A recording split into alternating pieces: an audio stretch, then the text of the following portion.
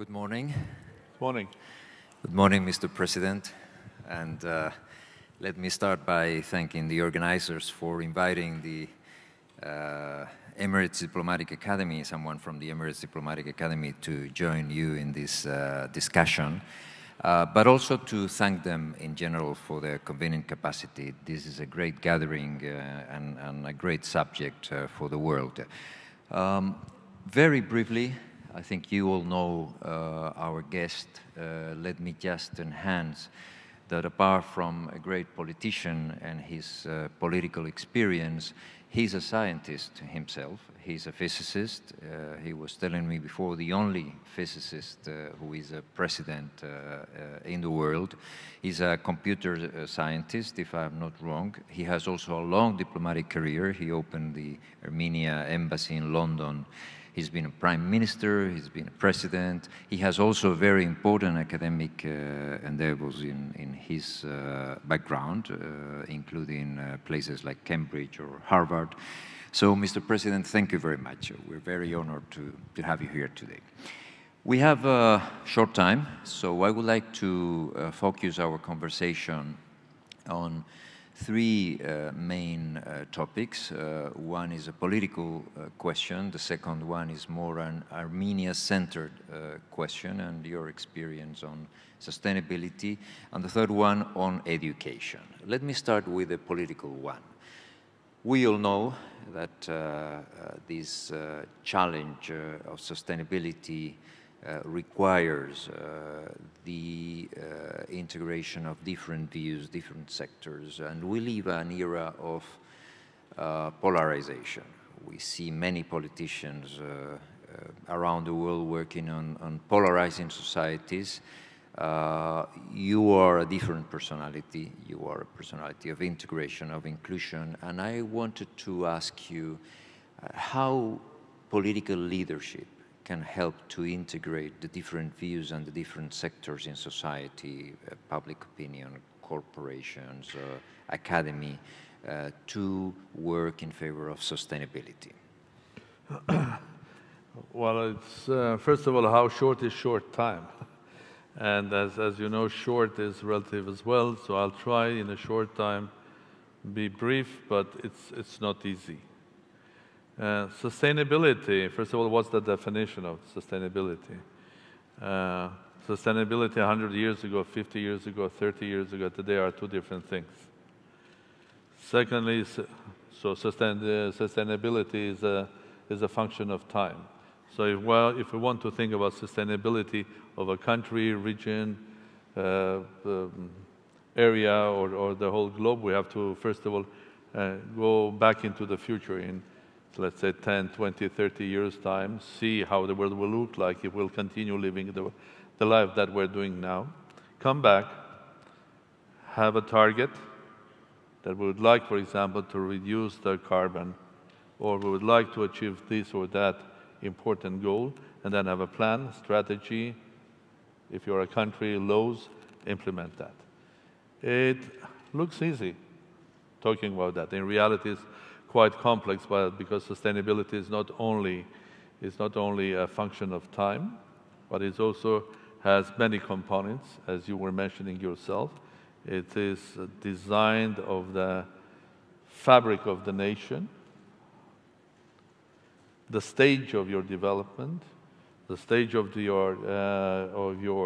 way you manage the country, the way the people are ready to be joining, the way the businesses are.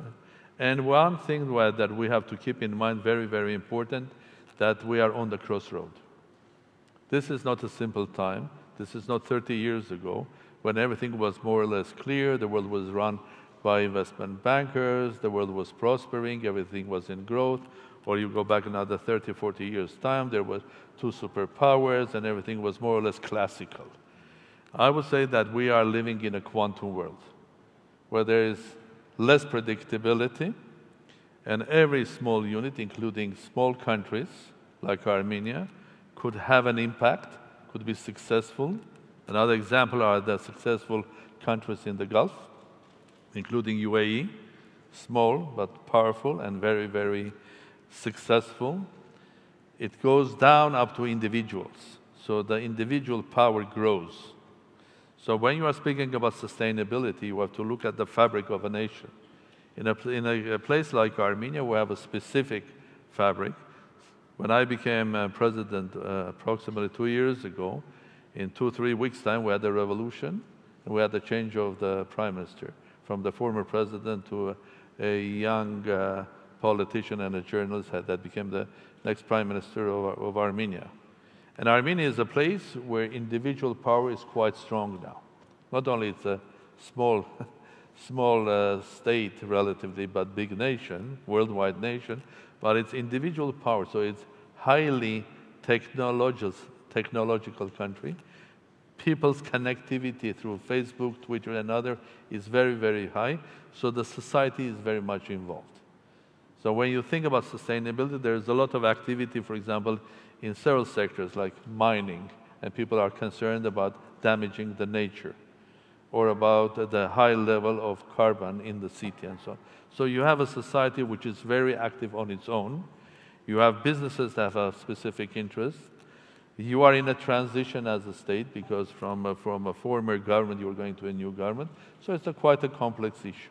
But if you have a clear vision where you want to go and what you want to achieve, I think you can manage it by creating harmony between the different parts, and first of all, engaging people. I think talking to them. And especially now, it's much more easier. You can talk to people every day, you can engage them, you make them a part of a solution, because they are a part of the problem. They are creating in many ways the problems that we are facing. Secondly, sustainability is not about having something that is not moving or gives us a comfort. We have to create sustainability in a world which is unpredictable. But the beauty of that is that sustainability in the times of unpredictable world or times means also the time when if you have the quality of adjusting yourself, adapting yourself, making your moves and decisions quicker, then you will succeed. So sustainability in the new world will mean also development and opportunity.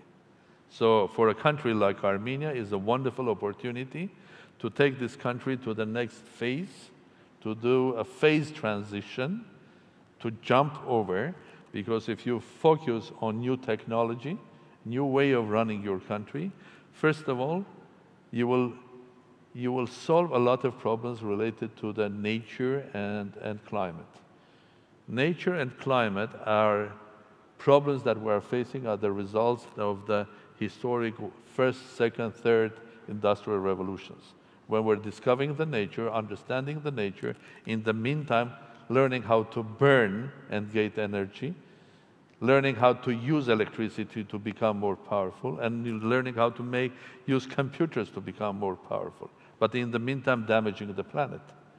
Now, the solution is, first of all, I think we have to use the same technology, and we have the technology today. We have damaged the planet. But now, the positive side of it, that we have the technology, that we can use the solar energy. In a couple of years' time, hopefully we'll have the nuclear fusion. New type of energy, which will be in every country, in most of the countries, we can have small suns giving fantastic energy. So they are technological solutions. Our gadgets are becoming much more powerful from the point of view of their sort of application or impact, but much less powerful from the point of view of using energy. So our life is becoming, we are on a crossroad to a new world. And if we look at the sustainability, it's all about vision, development, and opportunity. And of course, on this path to the future, the most important value is going to be our human value, our integrity. Because any technology could be doing good and bad. Could be fantastic opportunity for development of human mankind, and it could be a danger. The nuclear energy is something which is more or less renewable, although we have to learn and exactly apply how to manage to spend nuclear fuel and nuclear waste, and to make the nuclear power plants absolutely safe. But on the other hand, the same energy, the same technology can create hell. And we have seen that years and years ago. So it's morality and integrity of humanity becomes crucial, because the tool of progress, the tools of sustainability, development, opportunity are becoming more and more powerful.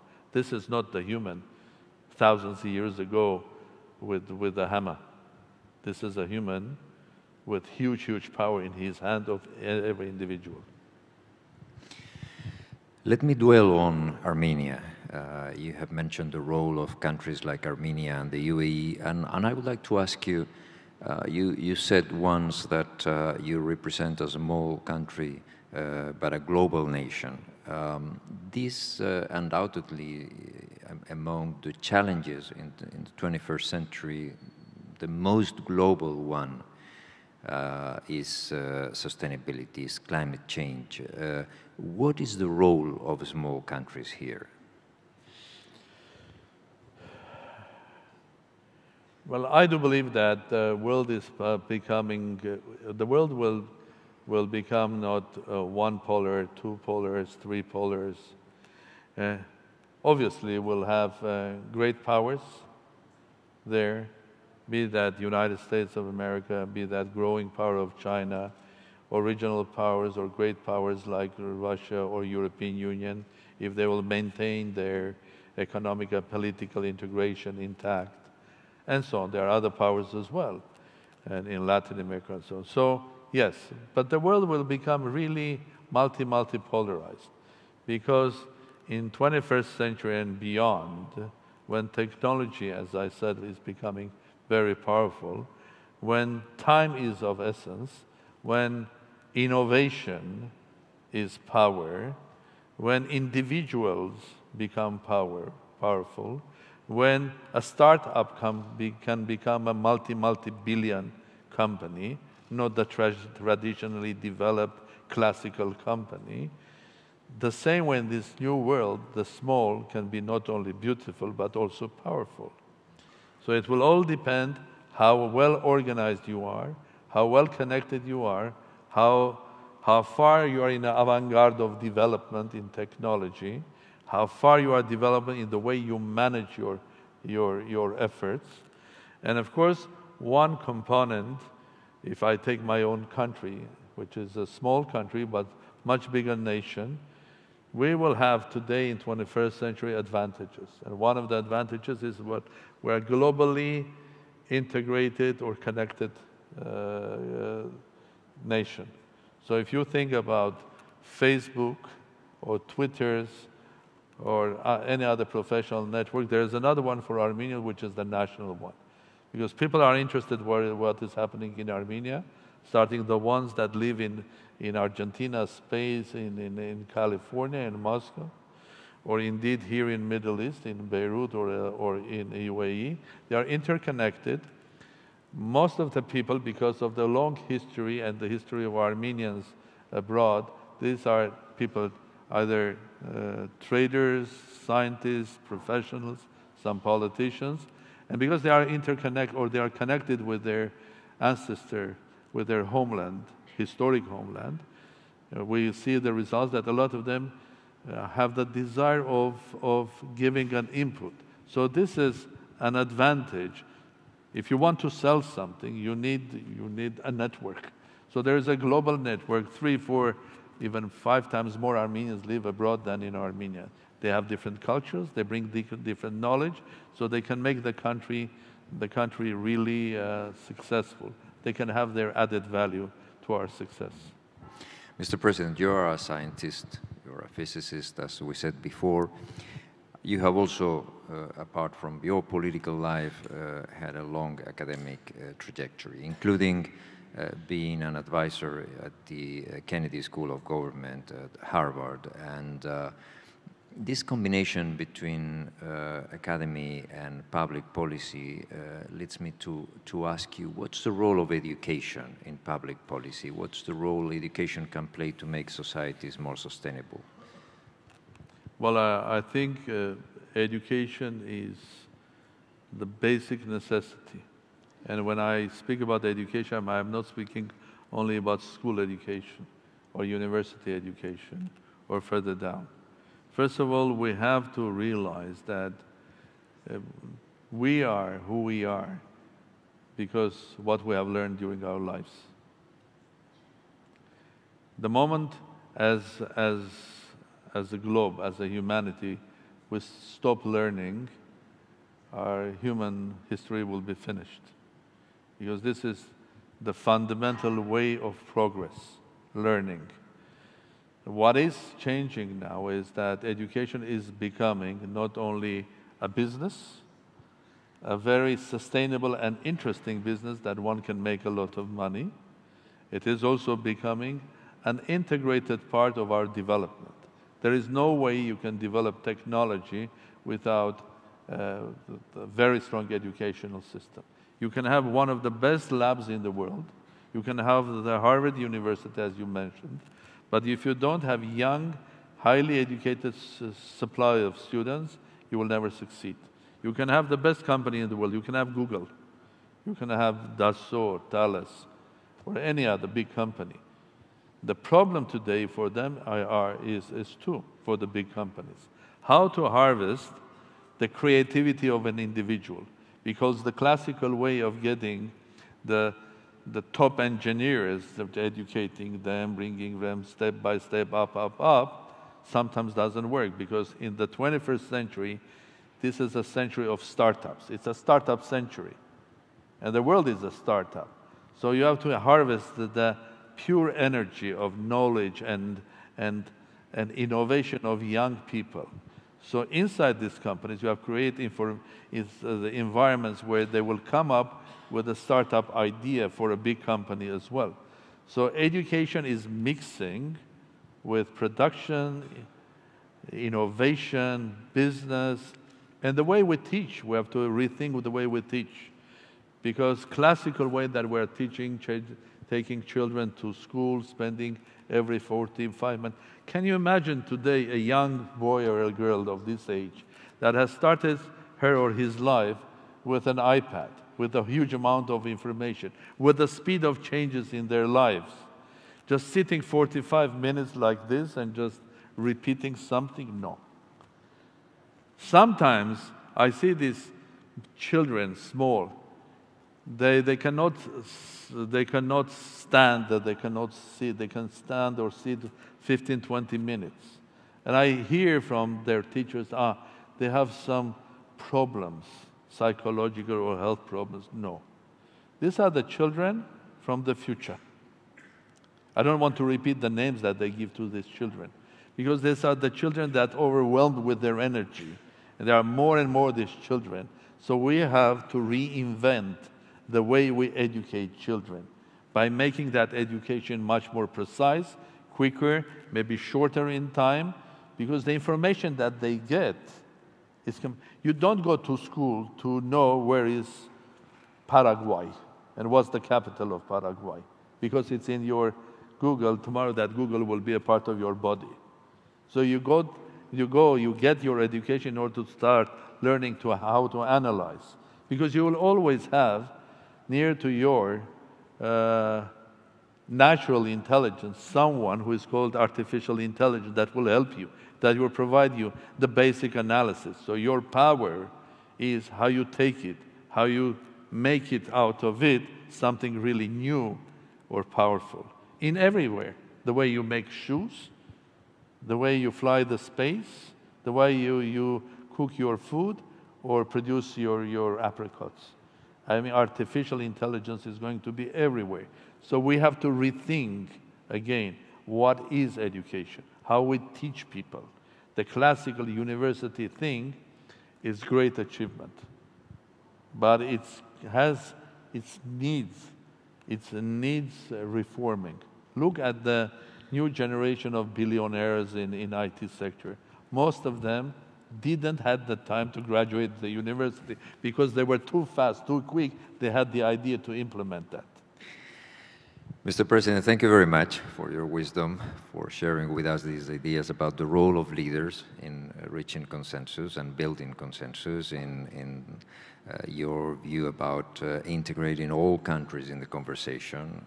And we know that Armenia is playing a big role, like the UAE is doing, and your final reflection on the younger generations and education. I keep your idea that we have to reinvent the way we educate if we want to be successful in sustainability. Thank you very much. Well, thank you very much. To finalize, I would say that in this new world, everybody has an opportunity, the big and the small. And the small can be very successful, both individually and the states as well.